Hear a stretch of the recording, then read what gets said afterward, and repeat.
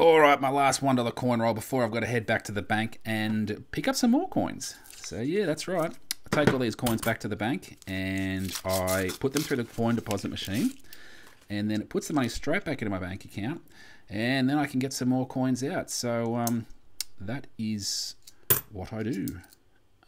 Let's check to see if there's anything. See if we're lucky on this last roll. Maybe a $1 mule or a 2014 Mob of Ruse design. They're low mintage at one. Oh, are you kidding me, man?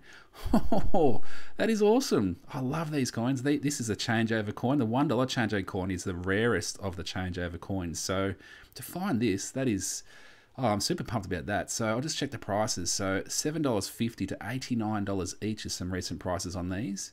So only 560,000 of these were minted, and these are really hard to find. So, oh man, right on cue. Oh, I'm in love.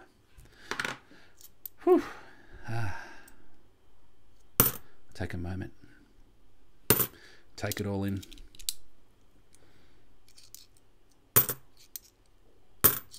I don't know what to say.